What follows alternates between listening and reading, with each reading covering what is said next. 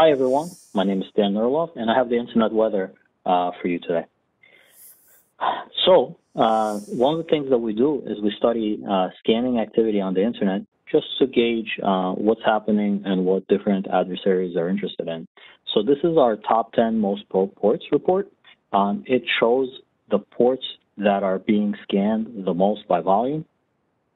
And this week, this port appeared. It's not really a port. It's an entire protocol called GRE.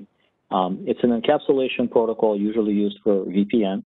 And you could see that it jumped 81 positions to be number one in scanning activity by volume this week. So I want to show you what that looks like in the next few slides.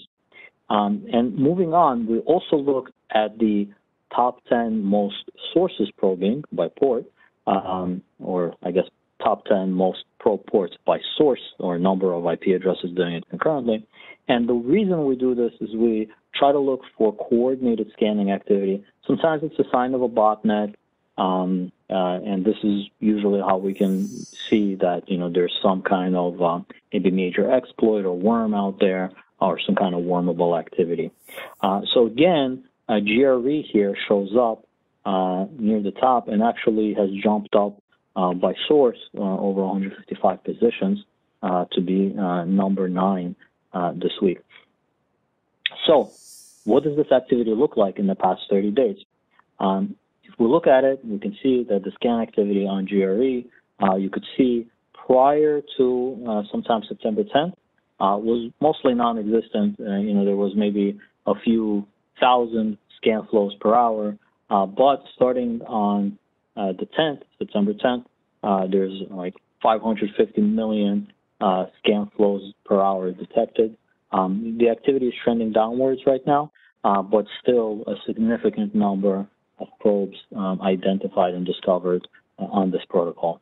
Looking at it by scan sources, the number of IP addresses engaged in this, you could see the curve is very similar, and whereas before there might have been something like 50 or so devices participating in this activity, currently it looks like there's thousands of devices per hour concurrently engaged in this activity.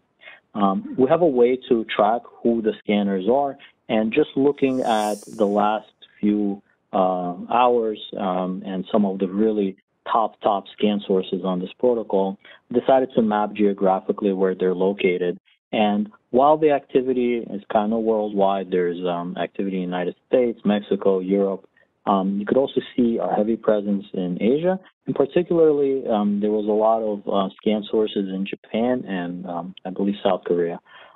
So we'll be on the lookout for the scanning activity on GRE, trying to understand it more and understand what's happening, understand maybe the root cause for it. We don't have any answers today, but it's just an interesting observation here in the past week. And with that, that's all there is for the Internet Weather update this week. If anyone has any ideas about what this activity is, or any comments or feedback or protocols or ports that they would be interested in learning more about, please don't hesitate to reach out to us. You can use the comments below or reach out to us using our distribution list.